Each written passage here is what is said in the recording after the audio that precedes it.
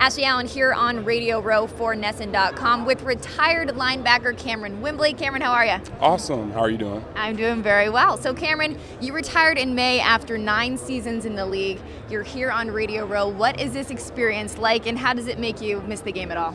Well, I always love coming out here and seeing guys that I played with, and not only in the NFL but in college as well.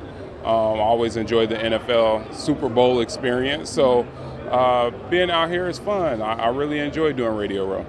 All right, so you spent time with the Titans, the Browns, and the Oakland Raiders. We're here in the Bay Area. What was it like with those fans there?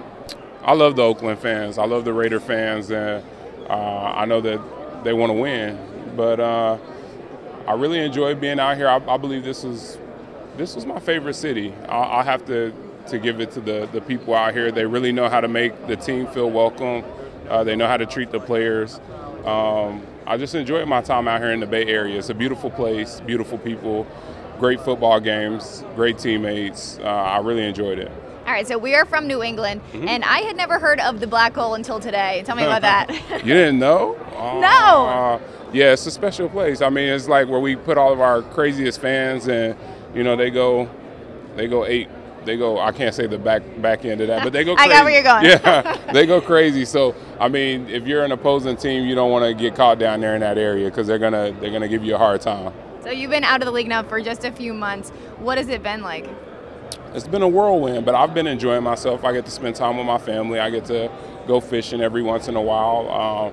I go into my office and I try to force myself to stand there and actually get some work done. But it's great. I get to, link up with people and rekindle relationships that I had previous to going into the NFL, because the NFL, it takes a lot of your time. It's a sport that needs, everything from you, and I wanted to be one of the better players or the best player that I could possibly be.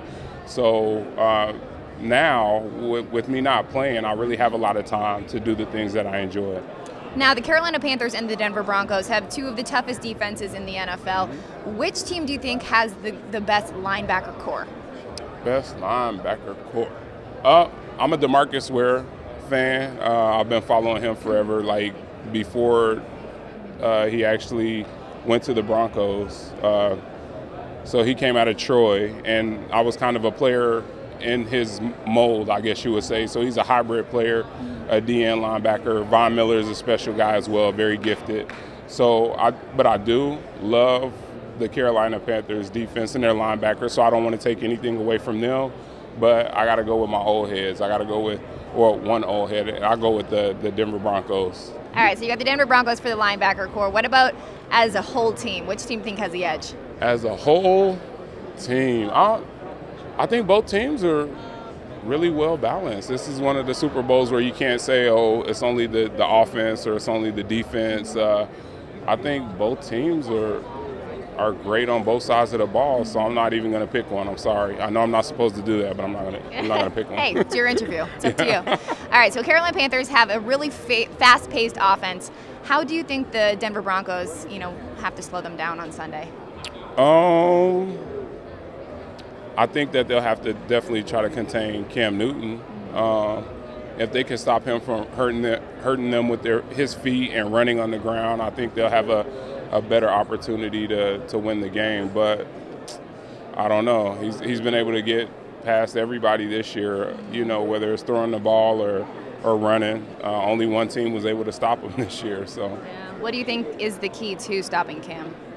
Just basically staying in front of him or not allowing him to scramble and make plays with his legs and break contain. And I think the Broncos will do a good job of that for the most part. But Cam is a competitor. I like him. I want him to have a great game. Obviously, with Peyton Manning, he's in the back end of his career. I know he wants to go out with a win as well. So we'll see what happens. I think this might be like a changing of the guards in terms of that position with the quarterbacks. But I mean, Cam has a bright future, and Peyton, he's legendary. He's done a lot of great things in this league, well respected. I mean, in the best case scenario, they both have a great game, but I think that Cam will come out on top. All right. Well, thank you for being with us, Kamerion. Yeah, appreciate it.